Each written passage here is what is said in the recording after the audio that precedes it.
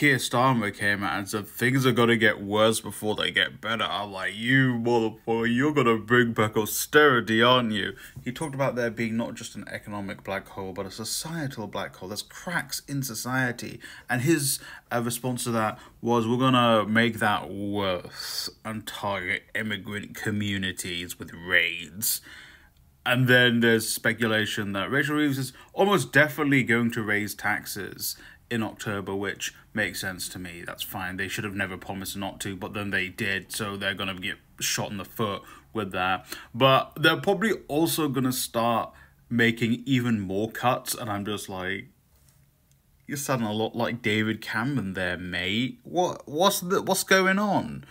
And it's just like, you guys ran on a policy of we're not the Tories, and you just start doing Tory things. Like, there was 2 weeks where they were like, hey guys, we're gonna do all this good stuff, and I was like, oh, maybe I was wrong about you, Keith. And then as soon as the riot started, and then he started, saying we're gonna crack down on immigrant neighborhoods, and then say, we've got no money, oh, we can't raise taxes, we're gonna find other means to raise money. I was like, oh, is that David Cameron and George Osbourne I see?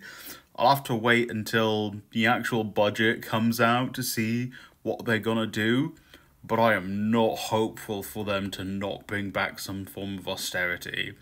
I definitely think they're gonna make some cuts, and that's not good. They're going to find something to cut, and it's not going to help anyone. And I doubt they're going to raise the higher band of tax very much. Like, I think, hey, why don't you just make that 50% from 45%, and that's going to help a lot. And why don't you start closing those tax loopholes? I don't think they're going to start closing those tax loopholes. They're going to say they're going to, but they're not. So, here's hoping they don't actually start doing austerity again, but I doubt they're not going to not bring austerity back, because you vote for a Tory, you get a Tory.